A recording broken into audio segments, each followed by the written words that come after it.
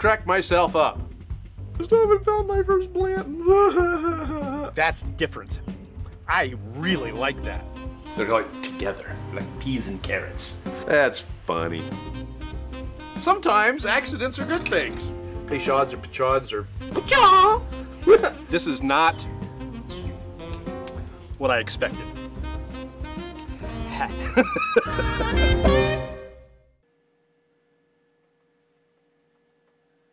I'm hiding behind my wall of booze. It's Bourbcast night. Let's have a little fun, shall we?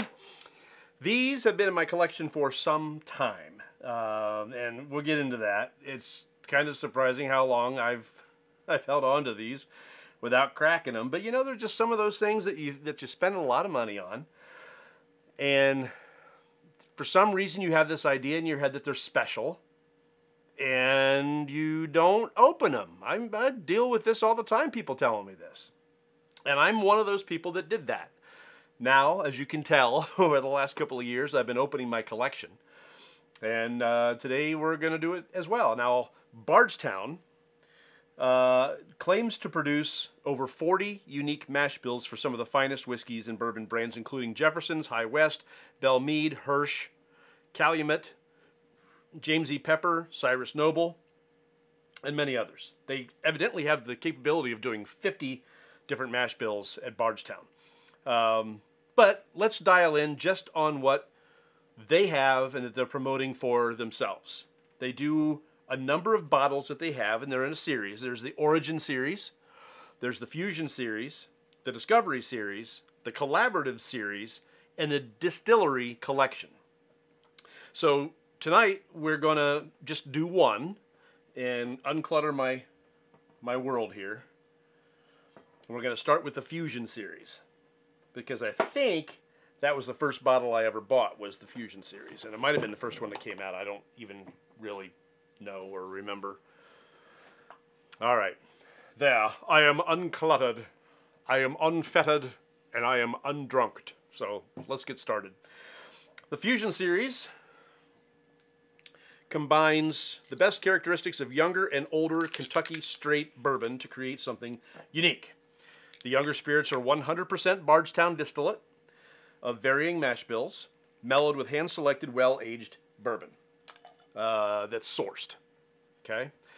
As an example, Fusion number 1 was a blend of 60% of Bardstown's 2-year wheated and high rye bourbons and 40% of an 11-year, 7-month bourbon that was sourced. The second one, Fusion number 2, had 3-year-old wheated and rye bourbons, and the sourced component was 12 years old. Is this? Yeah, a screw cap, is it? It looks like a cork. Is it just not? Ugh. I don't think it's a screw cap. Golly. It's definitely a cork. It's just really stuck in there.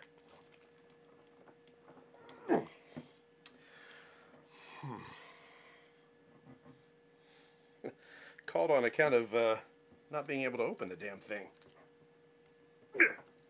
Wow. I'm not even budging it.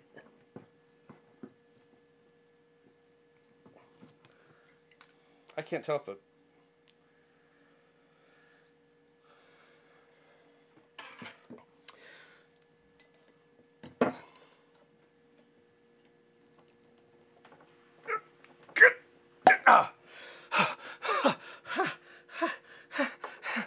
Okay, show's over, it's nap time. All right, wow, that was really really stuck in there. Goodness gracious. All right, so the second one had a 3-year-old wheated and rye bourbons, and the source component was 12 years old.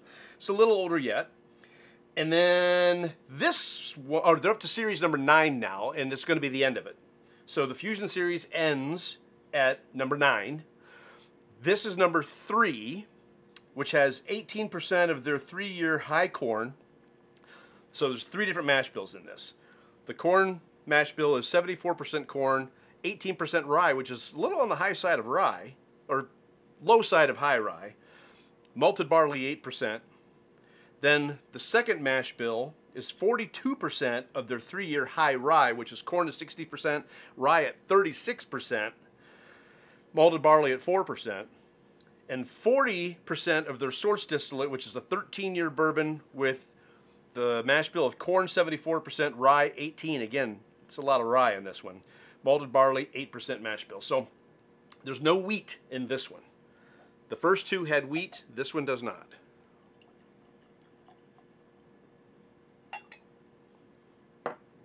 All right. I'm not going to put this back on. I'm afraid. I don't know if I'll be able to get it open again. I don't remember what year number 3 came out, but it had to have been 2020 or 2021. I don't know how many releases there are per year on this. But like I said, they're up to Discovery 9 now.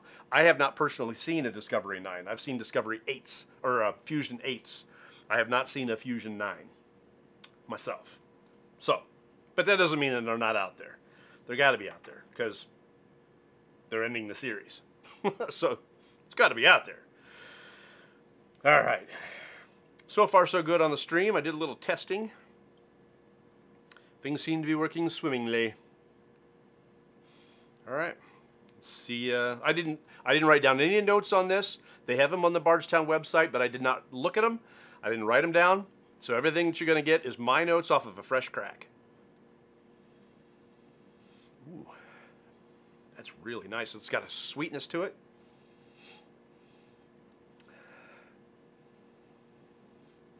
Nice.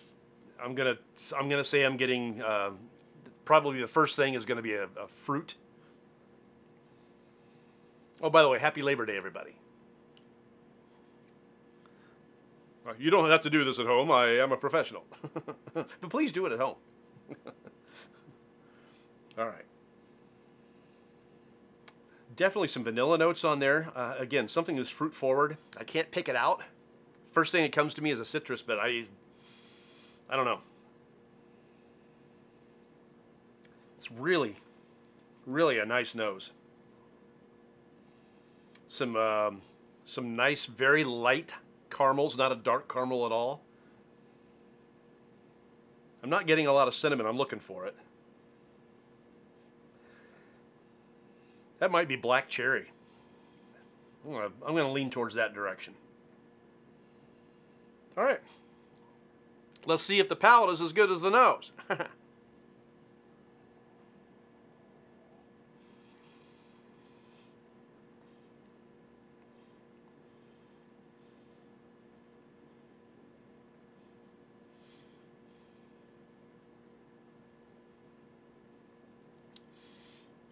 Okay. Very nice mouthfeel. It's got a silkiness to it. I like that. Hardly any bloom at all. There's a little bit on the sides of my tongue now in the finish, but as far as the bloom on my tongue, there's not much there. This is, where on the proof point? 98.9. Yeah. So I would have expected this to be a little hotter, especially with all that rye. The one mash bill is 18%. The second mash bill is 36%. Third mash bill is 18%. But there's a lot of corn in this too. 74%, 60%, and 74%. So maybe that's knocking that rye spice down. But for almost 100 proof, I'd expected a little bit more of a bloom on the mouth, and I didn't get that. That being said, the mouth feels very nice. It's got a really nice balanced viscosity to it. It's not thin at all, even off a fresh crack. Hey, Brad, how are you, sir? Glad you're with us, doing the Bardstown Fusion. This is number 3. This has been out. This has been a while ago. I have really fallen behind on purchasing the newer stuff. But this is Fusion 3. We're starting our series on the Bardstown stuff. We've got the Discovery here, and this is the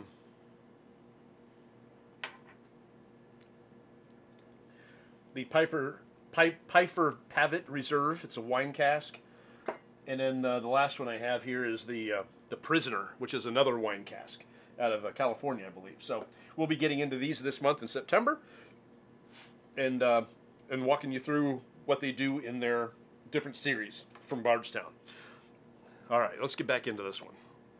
This is Fusion number 3.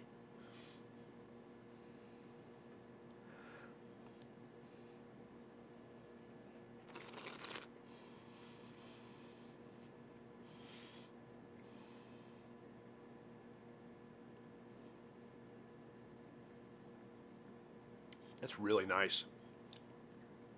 Very buttery mouthfeel.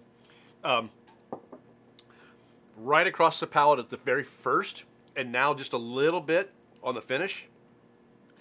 There's just that slight, very so slight grass note. It's almost hidden. You have to look for it. But that rye, that slight grass that you can get from the rye, occasionally. I found it right when I was taking it in and right after I dropped it, and now it's gone again. I won't tell you the finish is particularly long. It's not particularly short, though, either. I still have a little bit there. Yeah, no, the mouthfeel on this is probably its crowning achievement. It really has a great feel. Just a very silky. It's very, very nice. The flavors are good. I'm not saying they're overwhelming, but it's a really nice blend. They've picked a great blend here. The flavors are really quite nice. I know I'm saying nice a lot, but that's what it is. Sometimes you just got to call it what it is, and it's nice. It's a nice pour. All right.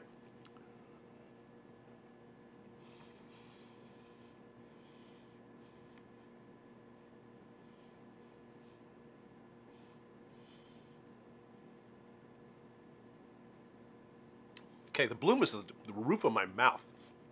Clear in the back. Way back here. And a little bit on the tip of my tongue. The nose is about the same as the palate. Really nice fruit notes. I'm going to say black cherry. But there is a little citrus in it, too. Little bloom on the side of my tongue there in the finish. Just a nice blend of flavors. Just a very, very nice pour. Nice. I know. It's so nice. Isn't that nice? George Carlin used to talk about that word. He's so nice. Isn't that nice? He'd go, boom. Stuff. All right. All right, let me see if I can get you some more flavor here. What am I getting here?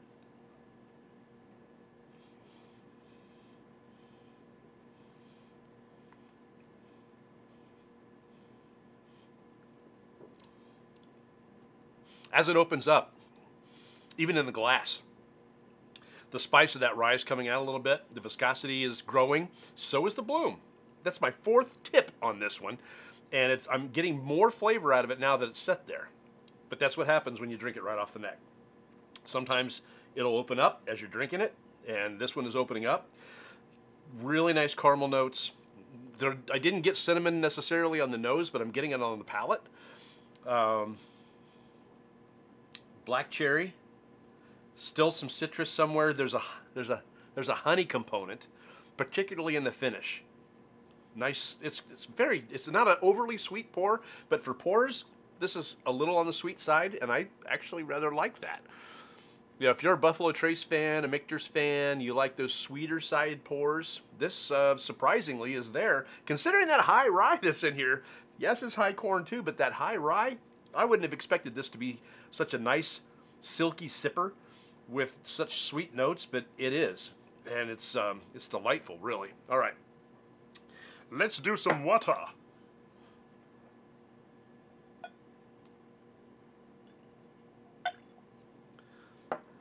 This is the only bottle I have of this, so I'm not going to let myself go too awful crazy. I may want to share this with somebody else because it's quite good. It's not in my top 25 or anything, but among the pours I've tried this year, this is up there. I do like this. This is a nice one. Not like last week. Caribou Crossing last week. I talked to some people who watched that one. It's funny. They watch that one and they go, I still want that bottle. I get it. I get it. It's a nice bottle. I mean, the packaging is really cool on it. Luminescent and golden caribou on top, and it's pretty. It's a cool bottle. It's got the little bag, you know, the little silk or whatever bag like Blanton's does. Okay, velvet maybe. I don't know what the heck it is, but still, yeah, okay. If you want it for the bottle, get it for the bottle, but don't get it for the juice because it ain't worth it. The juice ain't worth the squeeze. And if you pay $50 for it, MSRP, that's all you should pay for it. Don't pay extra on the secondary market because it is just not worth it. That's the Caribou Crossing from last week. That's not this one. This one's good. This one's the Fusion series, as I understand it, is pretty much on the shelf like all the time. The Discovery series is when things start to get a little more pricey, and there's other ones out there now. Their collaboration series is crazy. They've got one with West Virginia Barrel Company. They've got one Foursquare. I mean, they're continuing to come out with more and more interesting products. And I mean, they put them out and then they're gone. They're not going to continue to do them. This is supposed to be an ever-evolving thing that Bardstown does. So it makes you want to collect the bottles. And some of the bottles are a little pricey. Discovery's a little pricey. The one that they have with the West Virginia Barrel Company is pricey. Foursquare's pricey. All these are over $100 a bottle. And then some. So, you know, Fusion was I think the lowest price of all of them that I have in my 4-bottle collection. Would I like to get more? Yeah, especially after sipping on this one. This one's actually very nice, very good pour. I'm going to have trouble staying out of this one because I do like this one. All right, so here it is on water.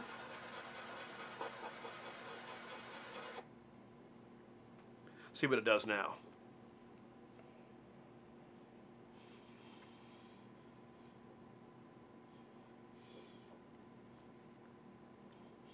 It added to the bloom.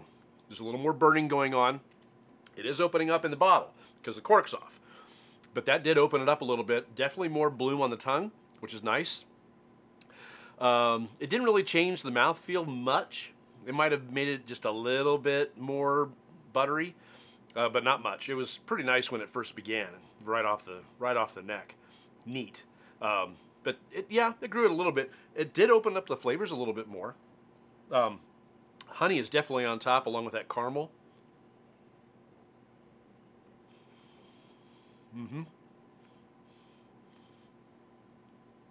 Interestingly, it kind of pulled the black cherry away, which is fine. The honey is nice. The caramel's nice. Vanilla's nice. Nice! It's so nice! I can crack myself up. I do it all the time. If you are my age and you can still make faces in the mirror and enjoy it, that just tells you you're done. You're never going to get any more mature than you are right now in this moment.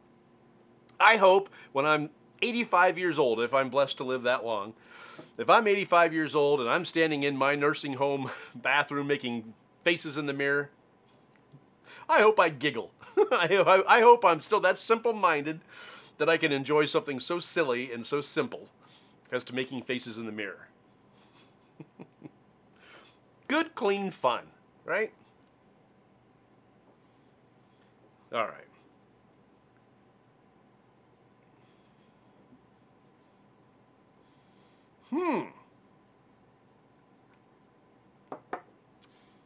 That was interesting. There was a flavor that I've been trying to identify and I haven't been able to find it. And it just hit me. On that last sip, I got just a hint, but it was there and it was present, of rose petals. Now, there's a gin that Hendrick's puts out called Midsummer Solstice. Midsummer Solstice. It, to me, tasted like rose petals. Quite good. Different for a gin. Very different. I don't know if there's ever been a time that I've gotten rose petals on a bourbon, but this time I did. Just a little bit. And as fast as it came, it went away. That was cool. All right. Now we do the gorgeous ice sphere. So I will be honest with you, and this is a recycled Gorgeous Ice Sphere. I used it before, and then I put it in that paper sack that I was telling you about from OHLQ, the thick one, the big one. And I wrapped it up real good, and by golly, it came out of the bag just as gorgeous as it is right here. Clear, no frost on it at all. So, hey Bill, how are you, sir? So that's a little pro tip I picked up from somebody else, another bourbon drinker, who told me, keep those bags and keep your ice in those bags, and they will stay gorgeous. And that guy was right. He was right. You put them in a baggie, they're going to end up with frost all over them, and they're no gorgeous. No gorgeous. But you put them in that OHLQ bag, again, not the little one, but the big one that you can put like 2 great big half-gallon bottles in. That one, because it's thicker paper. Put it in there, and your ice spheres will be as gorgeous as mine. All right, see if I'm missing. Oh, I'm missing some stuff. All right, Homer's watching. Hey, Homer, and Bill, and Ken, Brad. Glad you're all here. We're doing, I know I'm being repetitive, but this is the Fusion Series from Bardstown. This one happens to be number 3. And now we're going to do some ice. And I had the dickens of a time getting this cork off. I'm telling you what, that was work.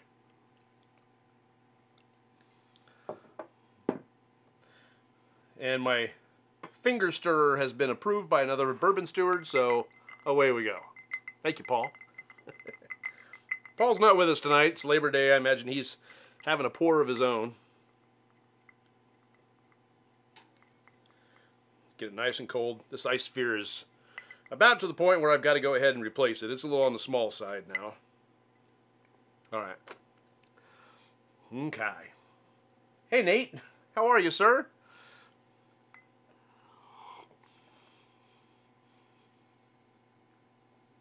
Okay.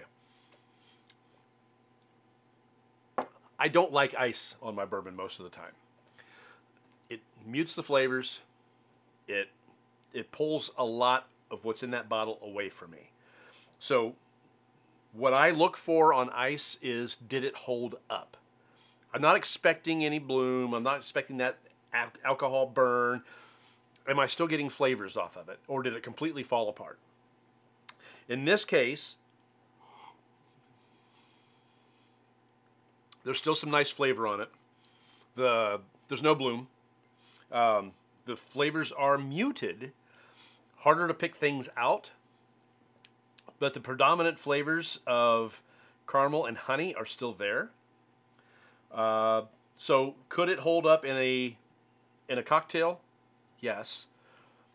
Would I ever use it in a cocktail? No. I get the chance to talk to a lot of bourbon drinkers, and a lot of them mix. A lot of them mix. Oh, you put this with this, it tastes like a Dr. Pepper. Oh, you put this with this, and it's really, really good. Oh, yeah. And yeah, okay, I mix sometimes too. I'll make an old-fashioned. I'll make a Sazerac. There's one I did. I was just experimenting, and I tried with bourbon and cognac. That was actually pretty good. There's the bourbon and wine, which is the New York sour, whiskey sours. I mean, you can do all that stuff. It's fine. There are certain whiskeys I like just the way they are, and this is going to be one of those. I would not use this because it's, again, it's unusual. It's a limited edition, and it's really, really good neat. So would I use this in a cocktail? No. I'm too stingy for that. I'll use something I can get every day, like Bullet or Rittenhouse or Old Grandad, which I was drinking the Old Grandad Bonded last week, and holy cow, that's just a really great pour for like under 30 bucks. All the flavors that you want are there. Okay, let's finish this up.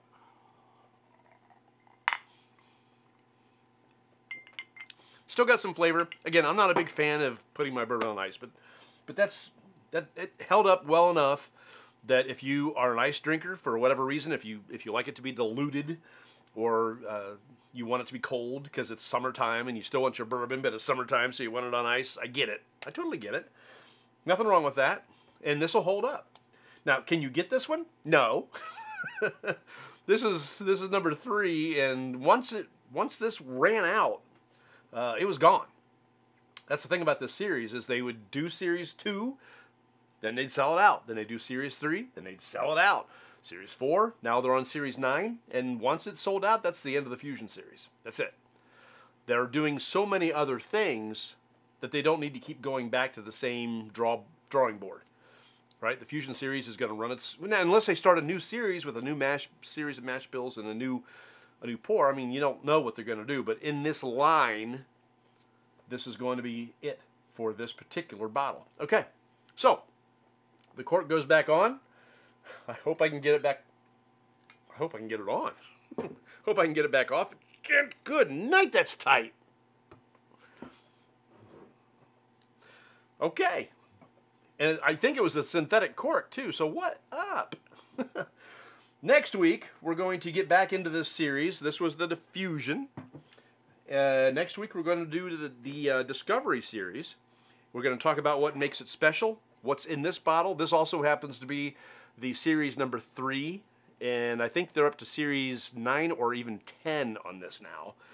I haven't seen anything past 8, but I think they're up to 9 or 10. This one is 3. I bought them all over time, and I just haven't opened them. So the Discovery is next week on Beautiful Bourbon. So thank you for watching. We'll put this on YouTube tonight, so if you missed some of it, it'll be up. It'll, of course, stay on Facebook, too, so if you want to watch it back on Facebook. Our feed seems to look good tonight, which is nice. I made some changes, made some fixes, and sure enough, no problems from the old computer tonight. I was actually looking at going up to the mall and buying a new computer, and I don't want to do that. I just don't want to do that. This is supposed to be for fun. It's not supposed to cost me a bunch of money other than what I'm paying for bourbon. So, all right, gang. Well, again, I say thank you, and thanks for watching, and thanks for being with us. Make sure I'm not missing anything else. Ross is watching. Quinn is watching. Hey, how you doing? How you doing? We're just getting done. So maybe I'll see y'all this week out on the search. And in the meantime, you guys have a great what's left of your week. Well, it's the beginning of the week. Have a great week. Enjoy tomorrow getting back to work. I know. And we will see you next Monday.